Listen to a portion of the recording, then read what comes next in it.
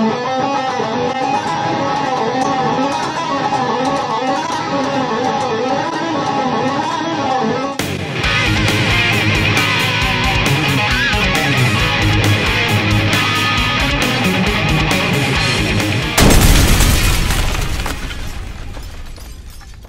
everybody, today I've got a great little scale riff for you in the key of G, and it goes like this.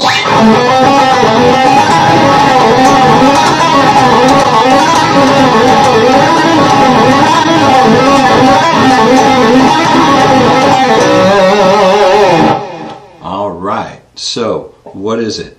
If I start from a pentatonic scale in a G pentatonic, and then if I look at the G string and the B string, so I have these notes here: 3rd fret, 5th fret, 3rd fret, and the 6th fret in the G pentatonic.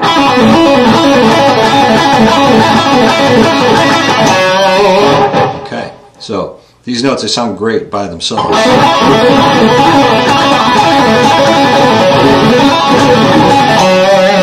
Love it.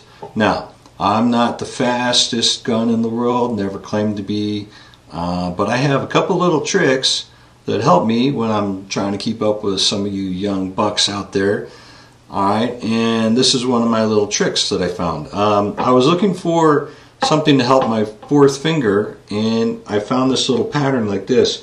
A lot of you know that you can take a pentatonic scale and you can play this note at the 6th fret on the G string. We call that the flat 5 tone. Okay, so that's nice also because it gives me 3 notes on the string. So I play 3, 5, 6, and then 3rd fret on the B string, and then I go back around 6, 5, 3. And you can just practice that for your 4th finger.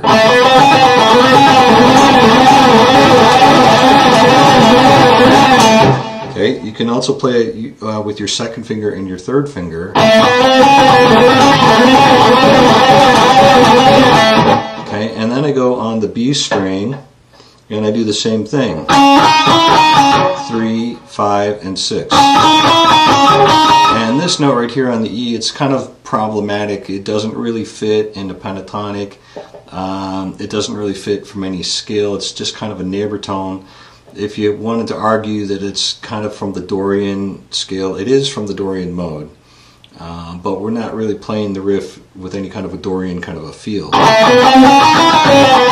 Just kind of playing it more in a pattern or in a pentatonic kind of thing. And you know, if it's just fast enough, you just kind of push it into the thing and it sounds pretty cool. Alright, so I can play the riff like this. The other thing I can do, that I am doing, when I get up to here, I just double up on this 5, 6, 5, 6, 5, 6, 5.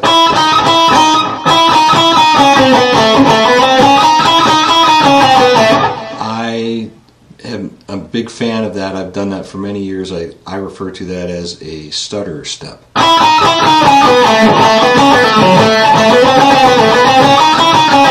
Now, if you were going to play this, and then if you stuttered at the top, that's the impression that I get from it.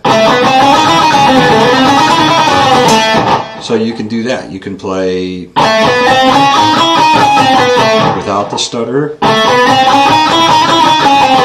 and with the stutters. As you can see, it's very versatile. You can get a lot of variety within the pattern.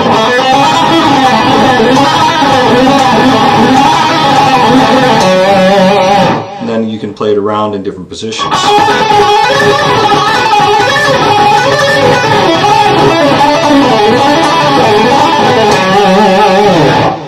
So there you go.